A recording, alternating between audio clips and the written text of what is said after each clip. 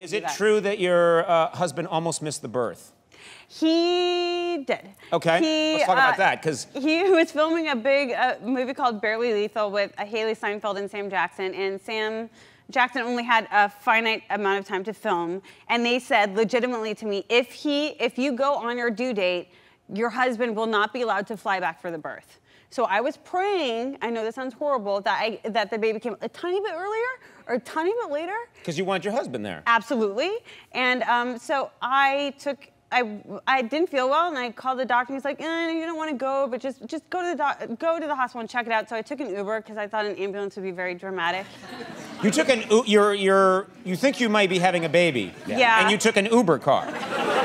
Well, I didn't have a ride. Yeah. Okay. So, you don't want your water to break in your own car. Yeah. No. Well, and by the way, I know that they say 3 minutes away. In an ambulance, you don't know. Right. So right. I can rely on Uber. So I took an Uber there. This is the best ad for Uber ever. 5 stars. Kids, don't call an ambulance if there's trouble. Call Uber. He drove me all the way up to labor and delivery, and I was in labor for 26 hours. I hope you gave him 5 stars or whatever. Oh, yes, I did.